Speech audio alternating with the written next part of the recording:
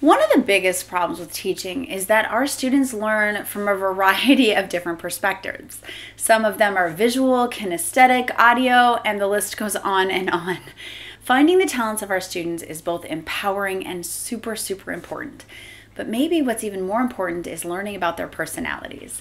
In this activity, I tried it so you don't have to. We did a psychology walk. In my class, I got to do a psychology. I did 3 different types, and I did one that was a psychology walk through the desert. Basically, you have the kids relax, meditate, you shut the doors, you turn the lights out, and you have them start in a desert. And everybody's got their heads on their desk, and the lighting is low. And so at that time, you have them picture a box. Picture the box. See all sides of the box. Picture above the box, below the box, look around the box. Okay, now that you've seen your box, you look around the desert and you notice, oh, there's a ladder. So you're with the ladder and you see the ladder and you take it in, and then you see right next to the ladder, a horse. A horse. And the horse does something. It interacts with you in some way. Look at the horse, pay attention to how it interacts with you. How does the horse smell? How does the horse look? How tall is the horse? Is it healthy? Is it thin? And then as you're interacting with your horse, you notice on the horizon there's a storm coming. And the storm is getting closer and closer and closer. Oh my goodness, the storm is coming. What are you gonna do? The storm is right upon you. It's happening. Everything's getting crazy. And then you wake them up, and then you have them write down on their paper. You ask them, okay, draw your box or describe your box, however they like to learn, and your ladder and your horse and the storm. And then you walk through and you explain that the box is themselves. And so some of the kids will see like a jeweled box, it's a treasure box. Some of their boxes will be locked closed, so even they can't open them. Some of them will be closed and they'll be locked inside when the storm comes. And what all this represents is themselves. So if the box is cardboard and it's ripped right open and it doesn't even hold its shape, then that's how they view themselves. That means they're really open, they don't have a filter, they have a hard time with boundaries, they care more about what other people think about them than they do. And then you've got metal boxes that are, ironclad and paddle locks all around, which means of course they're secret, but they see themselves as sturdy and strong, and they get to each evaluate what their box means. And then the ladder is technology. They'll do all kinds of crazy stuff with technology. The horse represents what you do with your friends, how you interact with other people. If you have a white horse, you believe in nobility and kindness and selflessness. If you have an emaciated horse, maybe your relationships aren't as healthy as they should be. So how the horse looks and interacts with you represents how you care about relationships. And then the clincher, the funnest, the reason we do this is the storm represents their problems. So if they see a big storm, then that means that they think they take their problems and they throw them, out of proportion. If they see a tiny little storm, then, maybe they don't see their problems as that bad.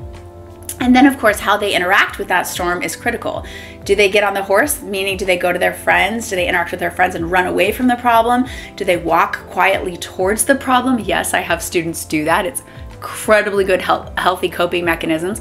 Do they hide in the box, meaning do they retreat into themselves? Do they take the ladder and climb above the storm, which is always a fascinating thing.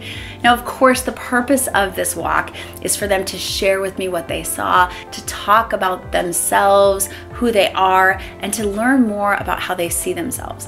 If they disagree with the whole thing, they're still teaching you more about themselves.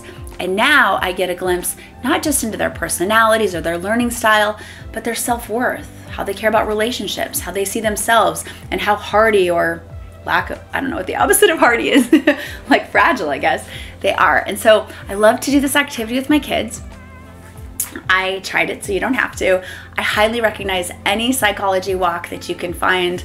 I'll post a bunch on our TPT page so that you can try them, that will target different things from self-esteem to handling problems. I have a great one that talks about relationships and how to deal with fear, and hopefully you'll enjoy them.